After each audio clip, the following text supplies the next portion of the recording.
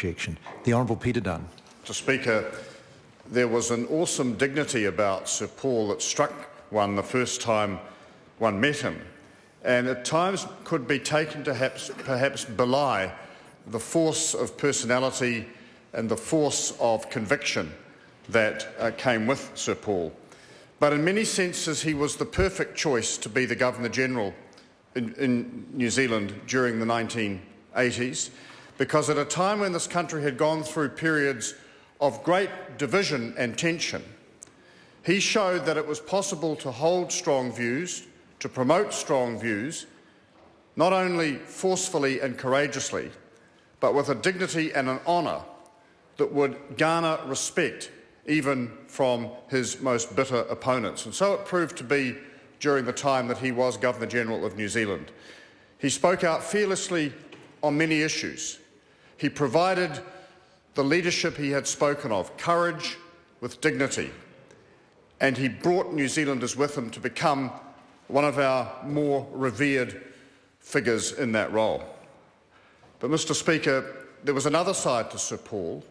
There was a fearsome sense of humour, an extraordinary laugh that would break out when a joke was cracked or some funny situation had occurred, which showed that this man not only possessed dignity, not only possessed a very serious side, but had a very warm and personal side as well. And I want to recall to the House, sir, a particular incident that I was privileged to be part of, which I think demonstrates all of these things. Members will be familiar with ceremonies where ambassadors come to present their credentials. One such ceremony occurred with 3 ambassadors from countries not connected to each other.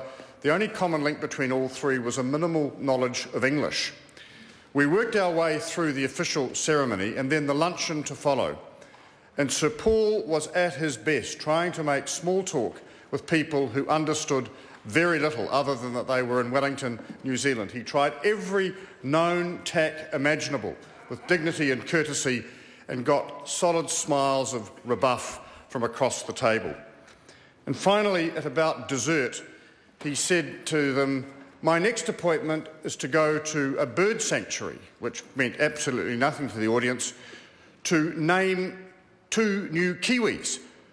The word Kiwi triggered a reaction in the 3 diplomatic officials. It was the one word of English that they knew, and they sparked to life and said, "Ah, Kiwi, Kiwi." And Sir Paul then turned to the New Zealanders present and said, "Yes, I'm going to name them after 2 famous New Zealanders."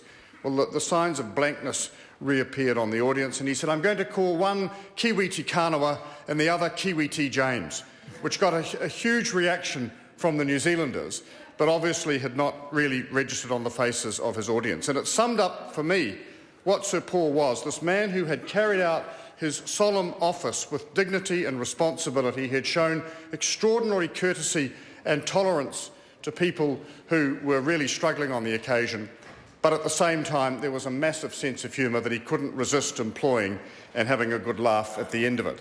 And, Mr. Speaker, when we think about Sir Paul's contribution to our national life over the last several decades, because it really has been a very long contribution, we have to recall with pride the vision, the leadership, the integrity, the commitment, but also the fact that he remained throughout it essentially himself.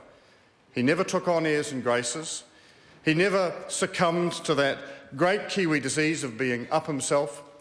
He was a simple man who was confident in his views, confident in his abilities, and sought to do his best for his fellow New Zealanders.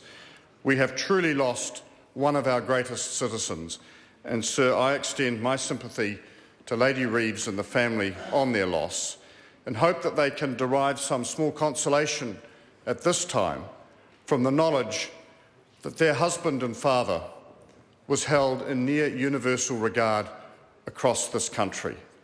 And that, sir, is the ultimate tribute New Zealanders can pay to him. Hone Harawira.